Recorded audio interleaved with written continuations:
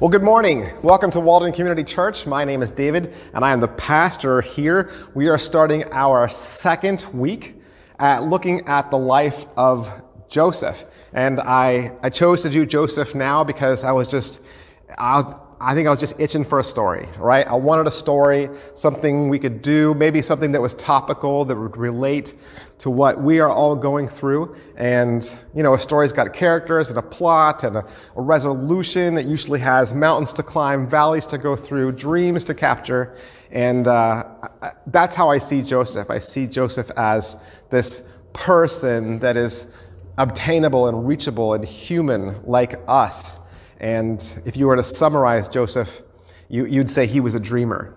We talked about last week that Joseph has a God-sized dream in his life, and right now he's having some trouble capturing that. And so we're calling this Dream On, the life of Joseph. Dream On is a song by Aerosmith. It's a popular song. It's a song I like. And right now I see Joseph as this dreamer that's trying to step into maybe the vision or the plan that God has for him. When last we saw him, Joseph was 17 years old. He's young, he's immature, he's got a little bit of growing up to do. He is the 10th son of Jacob. He has 10 older brothers, 10 older jealous brothers who had stripped him of his cloak, sold him into slavery. They saw a caravan of Midianites passing by. They were heading off to Egypt, and they traded Joseph for money. So we finish out that chapter 37 in Genesis. It says, "Then they took Joseph's robe and slaughtered a goat and dipped the robe in the blood. And they sent the robe of many colors and brought it to their father and said, 'This we have found. Please identify whether it is your son's robe or not.'" And notice they say, "your son," not necessarily our brother. Jacob identified it and said, "This is my son's robe. A fierce animal has devoured him. Joseph is without a doubt torn to pieces." And then Jacob tore his own garment and put sackcloth on his loins and mourned for his son many days. All his sons and all his daughters rose up to comfort him, but he refused to be comforted and said, "No, I shall go down to Sheol to my son in mourning." And thus his father wept for him. Meanwhile, the Midianites had sold him to Egypt, to Potiphar, an officer of Pharaoh, the captain of the guard. So Joseph's brothers take his coat, they soak it in animal's blood, they take it to their father Jacob, and that was kind of their way of covering their tracks, right? Covering their lie, putting some convincing facts on this tall tale, and hopefully it'll convince Dad that Joseph is gone and that he doesn't need to go and look for him. And who knows? Maybe Joseph would die as a slave. There's probably no reason to think otherwise. Slaves didn't have a lot of rights. Slaves were mistreated. They were malnourished, abused. They were beaten. There's maybe no reason to assume that their brother wouldn't survive. But what a crazy day for Joseph. I can't even imagine this day. Joseph wakes up that morning. He is the favored son of a chieftain father, lives an easy life, has all of his needs met. One day, Dad says, "Can you go run an errand for me?" And he goes to check on his older brothers. They see you coming. They plot against you. They strip you. They throw you into a pit, starve you, sell you to slave traders, and then within a week, you're sold off the auction block to an Egyptian official. So who is this? Who is this Egyptian official? Who is Potiphar? Well, the Bible tells us in verse 36 that he is the officer to Pharaoh. He's the captain of the guards.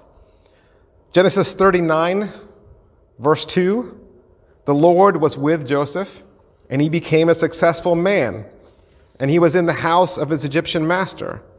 His master saw that the Lord was with him, and the Lord caused all that he did to succeed in his hands. So Joseph found favor in his sight and attended him, and he made him overseer of the house and put him in charge of all that he had." So it's a good thing. This is a good thing that Potiphar bid on Joseph, took him home, because for whatever reason, Potiphar is sympathetic toward Joseph, treats him well. And did you catch that reason for Joseph's success. What does the Bible say? It says the Lord was with Joseph, right? Joseph was far from home. He's far from his family.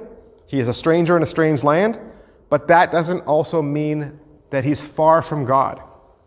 I think when bad things happen to us and we think that we are alone, we are abandoned, nobody knows what we're going through, and we ask, why me? I'm sure those are the same thoughts that were in Joseph's mind. That's natural. What did I do, God? What did I do to deserve this? Why is this happening to me? It's a question that's going to come up again and again in Joseph's life. He's going to have to learn the answer to this, and we will too. We will learn this answer along with Joseph, just not today. Why me is a question that we all wrestle with, though, in life, isn't it? Not just Joseph. He's not the only one in the Bible. What about Mary? Mary's the mother of Jesus. An angel visits Mary, and she says, "Are you sure you picked the right person for this? I'm a little young to be having a baby," right? She says that. A few weeks ago, we looked at Moses. God calls him the burning bush, and Moses says, "You've got the wrong person," right? Back in the Old Testament, idolatry is running rampant. Ahab and Jezebel are corrupting everything they touch, and God grabs Elijah and says, "I want you, just you, to take a stand against all of this corruption, all of this evil." And I'm sure Elijah thought the same thing. Like, are you sure you have the right person? I'm just one guy. Jonah, go to Nineveh. Noah, build a boat. I think the great thing that we learn from these characters, that we learn from Joseph, is that God calls us to this God-sized dream. And then he doesn't leave us.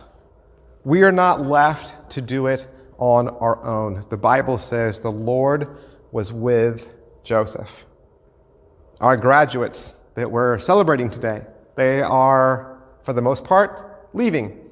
They're either leaving our youth group, they're leaving home, they're leaving their city, they're going to another state, they're leaving their school, and their minds could be nervous, they could be scared, they could have these questions about leaving behind things they know and things they trust. But the good news is you can't outrun God. You cannot leave God. He always goes with us. So God has not left Joseph. Even when he was in the bottom of the pit, even when he was on the caravan ride to Egypt, even when he was on the auction block, God was with him through all of that. But there's also another little interesting thing that's mentioned there in verse 3. I don't know if we all saw it, but it says, when his master saw that the Lord was with him. Have you ever had to tell somebody that you were a Christian? I remember doing that once with a friend that I worked with. She asked me about my beliefs, and I said that I was a Christian. And do you know what she said? She said, "You're a Christian?" Ouch. Joseph doesn't have to go and tell Potiphar, "Hey, by the way, I'm a God-fearer." He doesn't say, "Hey, I worship Yahweh. I have beliefs." The Bible says that Potiphar could see it for himself. How? Jesus says in Matthew 7, "Are grapes gathered from thorn bushes, or figs from thistles? So every healthy tree bears good fruit, but the diseased tree bears bad fruit. A healthy tree cannot bear bad fruit, nor can a diseased tree bear good fruit. Every tree that does not bear good fruit is cut down and thrown into the fire. Therefore, you will recognize them by their fruits." How would your neighbors or your friends know that you were a Christian? How would they know that? By the language that you use? By the words that you speak? By the jokes that you tell? By the gossip that you share? By the way that you live? By the advice that you give? The Bible says that your identification as a Christian is the fruit that your life bears. Does your life bear fruit? Absolutely, everyone does, right? And it's either good or bad, the Bible says. Don't think for a moment that a life that bears bad fruit, which would be sin in your life, right? Don't think for a moment that other people don't notice that. Your life is a testimony that speaks for itself. Potiphar notices, he sees that Joseph is a good guy. He's a trustworthy guy. Joseph earns the respect of his employer. And the Bible says that Joseph is put in charge of all of Potiphar's estate, second only to the master himself. He's the chief steward. That's great, right? It's not bad for a guy who was recently sold as a common slave. Last week, we talked about the God-sized dream that God has in Joseph's life. And perhaps, I think if you were Joseph, this would be one of those moments where you felt like it's all coming together. God's plan is starting to come together. The wheels are starting to spin here. We're making some progress. Maybe even you would thank God, hopefully, for your blessing. Thank Him for rescuing you, for giving you this position, for giving you this status. Let's hope so. What do we read if we continue in the story? Verse 6. Now Joseph was handsome in form and appearance. Uh-oh. This can't be good. You can almost hear the whole story shift. Now Joseph was handsome in form and appearance. It's almost like saying, but, right? Joseph is well built and handsome. There's nothing wrong with that. There's nothing wrong with being in shape. There's nothing wrong with having a nice body or being healthy or being attractive. But know that one of the things that Joseph struggles with is his ego, right? And we saw that in the previous story. He's immature and he's having some trouble seeing the larger picture outside of himself. His world is still just as big as he can see. It revolves around him. So what happens next? Verse 7. And after a time, his master's wife cast her eyes on Joseph and said, "Lie with me." Now, I just need to ask, do I need to explain this passage? Do I have to break it down? Do we need to look at the Hebrew to understand it? I think we get it. Right? We all know what's happening here. Her husband is away on business or away for the day, and she is making advances. So what does Joseph do? Verse 8. But he refused and said to his master's wife, "Behold, because of me, my master has no concern about anything in the house, and he has put everything that he has in my charge. He is not greater in this house than I am. Nor has he kept back anything from me except you, because you are his wife. How then can I do this great wickedness and sin against God?" That is a great response. Great response. That is exactly what we want Joseph to say. It's number one answer, right? Joseph says, I can't do this because it's a betrayal of my boss, right? And because it would be a sin against God. Those are two great reasons. But verse 10 says, and as she spoke to Joseph, day after day, he would not listen to her, to lie beside her, or to be with her. The Bible says, day after day, which means she won't give up. She's relentless. And do we think that in all of this time, she's just asking, casually, as you would with friends, just passing by in the hallway? Do we think she's just sending him a casual text? Or do we think she ups her game day after day? That she tries harder, that she's more persistent, that she tried different things to get what she wants.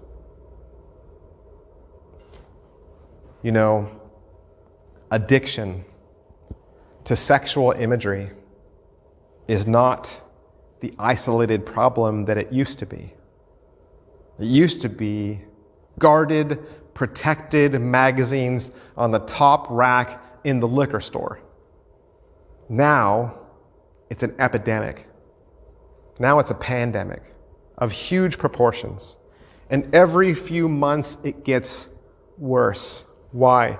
Because internet use doubles every 100 days. Sexual imagery and temptation affects everyone. It hunts you down on television. It's in our magazines, both for men and women. It's all over the internet. You don't even have to try to find it. Just like Potiphar's wife, it will find you. It will lure you in. You could be a perfectly innocent internet user browsing the web, come across a pornographic picture, and be sucked in. And within minutes, you can be hooked. There are people in every town, every community, every job, every church that are struggling with these sexual images, and they are too afraid, they are too ashamed, they are too embarrassed to tell anyone about it for fear of what other people will think of them. Somebody said, the church shoots its wounded. We don't do that here. At Walden Church, we believe in the restoration and the healing of God. We believe in grace. We believe that none of us are perfect. We believe that we all need forgiveness. And we are reading the story of Joseph because this is a human story. Joseph is a real-life person who has a real-life father and real-life brothers and a broken family. And Joseph struggles with the same pitfalls and the same blessings in life that we all do. Joseph is in a good place. He's succeeding. He's got a leg up in the world. So this is a good time for his stability and his beliefs to be tested. But this time, he's not tested with fame, and he's not tested with glory like he was with his brothers. No, this time he's being tempted with sex and lust. Because he's a little older now. And these are probably things that he's struggling with now at this point in his life. Now his loyalty is being tested with his boss. And the Bible says she comes after him day after day. I don't care. Whatever your addiction is, whatever darkness follows you, whatever you wrestle with, we have our daily victories where we succeed and we say, that was a good day. But then the next day when we get up, we have to wrestle with them again, don't we?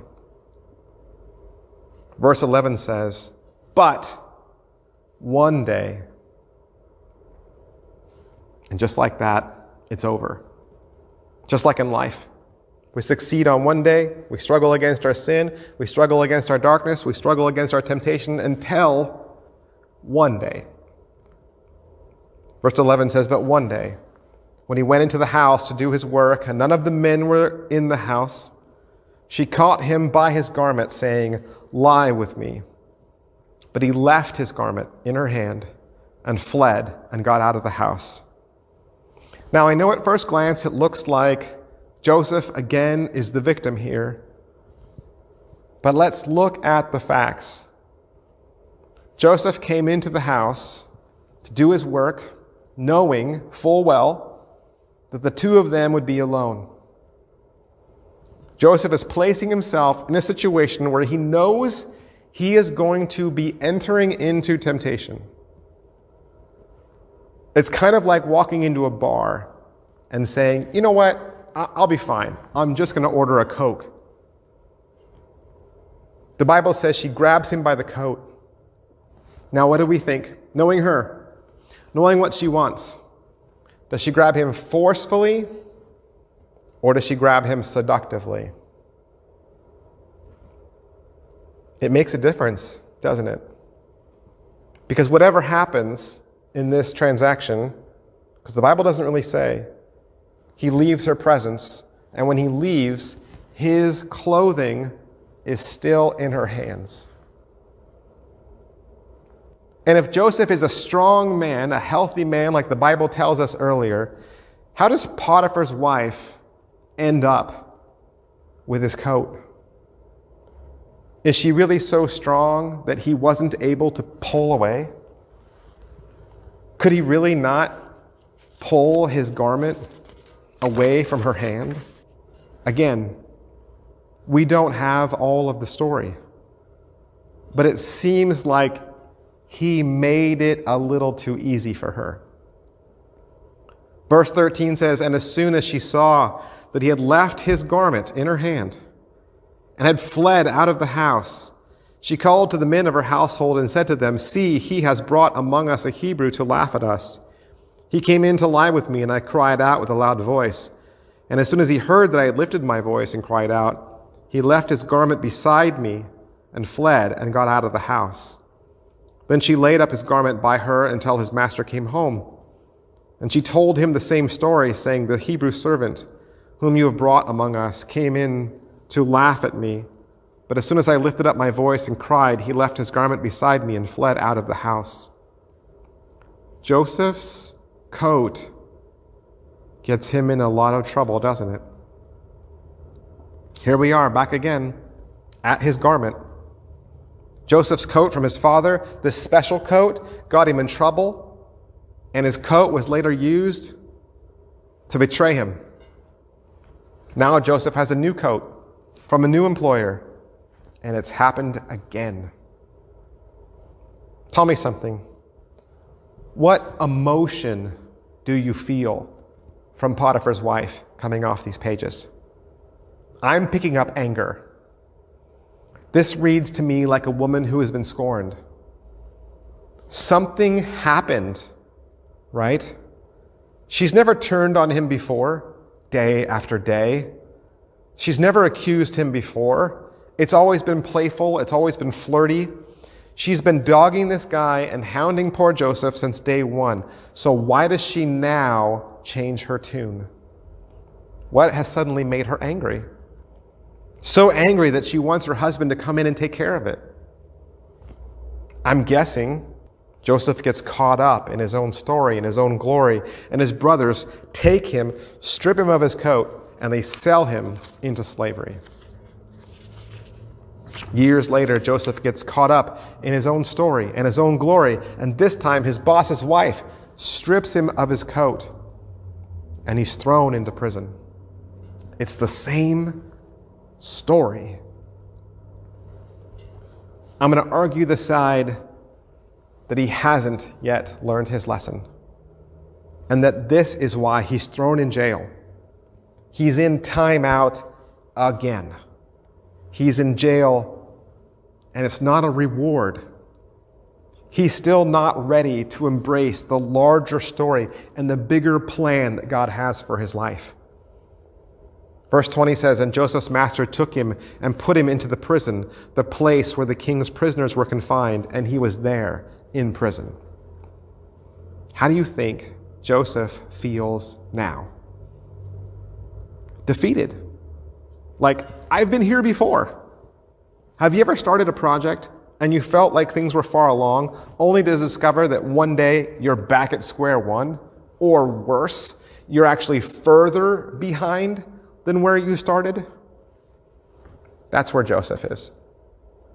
Have you ever felt like you were making headway on your temptation and your folly, and you slayed those dragons, and you turned that corner only to find that darkness had been biding its time and rallying against you and stabbing you in the back, and now you've fallen off the wagon? That's where Joseph is. Verse 21 says, "But the Lord was with Joseph and showed him steadfast love and gave him favor in the sight of the keeper of the prison. And the keeper of the prison put Joseph in charge of all the prisoners who were in the prison. Whatever he had done there, he was the one who did it. The keeper of the prison paid no attention to anything that was in Joseph's charge because the Lord was with him. And whatever he did, the Lord made it succeed." But while Joseph was in prison, what do we see? This time, God leaves him. That's 3 strikes, you're out. You're on your own, Joseph. No.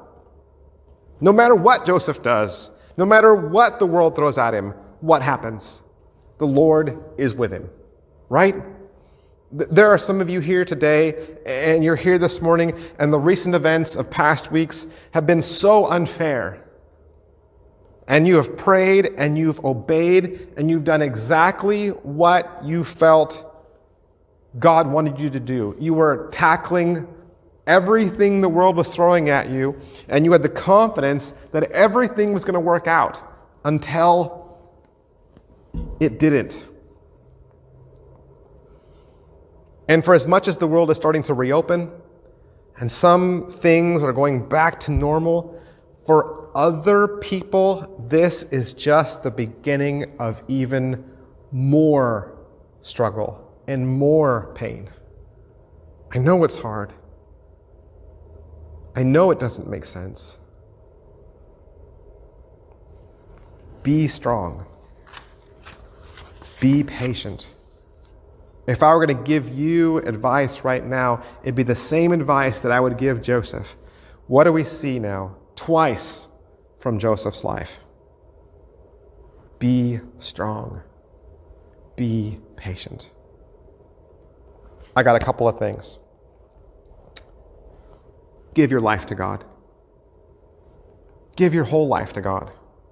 I still think this is where Joseph lacks. He's holding out. He wants the God-sized dream that God has for his life, but he still sees the fame and the power that he gets out of it. And he is still boastful and he is still arrogant. He is keeping back part of his life for himself, and he's not yet fully ready to commit. The book of Romans says, "Let not sin therefore reign in your mortal body to make you obey its passion. Do not present your members to sin as instruments for unrighteousness, but present yourselves to God as those who have been brought from death to life, and your members to God as instruments for unrighteousness." 1 Corinthians 6 says, "You are not your own." Your life is not your own. It says you were bought at a price. This is something that Joseph has not yet learned. If you are given the gift that God has given you, if you are given the gift that God gave Joseph, there are so many things that you could step into and claim here. You know, we say that we give God our life. We pray the prayer and we say, "God, I'm giving my eternity to you." But there's a part of us that holds back and holds out.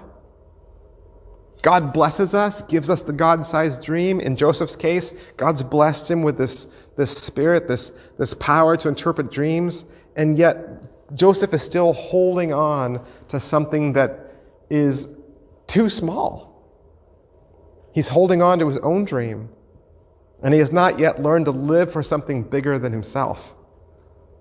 Give your whole life to God. You are not your own. Give your whole life to God. And then second, I would say, claim the promises that God has given you. Claim those promises. 1 Peter 1 says, "His divine power has granted to us all things that pertain to life and godliness, through the knowledge of him who called us to his own glory and excellence." Joseph is given a God-sized dream, but his sights are too small. He's content with inheriting his father's estate. That's good enough for him. "One day I will rule all of you. All of you will bow down to me." He's content with being in charge of Potiphar's estate. He says, your husband has given me everything except you. But God has a promise and a dream for him that's even bigger than that. And he just needs to take it. What are some of those promises? What are some of the promises that God gives us? There are hundreds in Scripture. There are hundreds of promises in Scripture that are there for you. Let's just look at some of the ones that Jesus tells us about. Here's just a couple of the promises that Jesus tells you about are yours. First, number one promise, like we've just seen with Joseph through this story, he is with you. He is with you. John 15, "You are already clean because of the world. I have spoken to you. Remain in me as I also remain in you."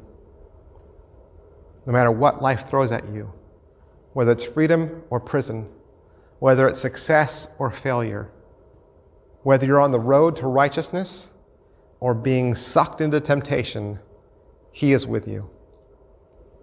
Second promise, he will give you rest. God will give you rest.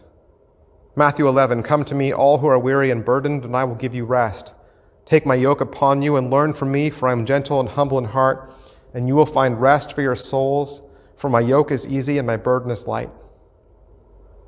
You know, I'm so anxious to get back into church and start everything again. I say, come on, let's start youth group. Let's start, children's church. Let's start Bible studies. Let's do this and this. And people are saying, whoa, whoa, whoa, whoa, whoa. Be patient, Pastor David, slow down. And I said, why? We got the whole summer to do stuff. You guys have all been on a break. You guys have all had rest.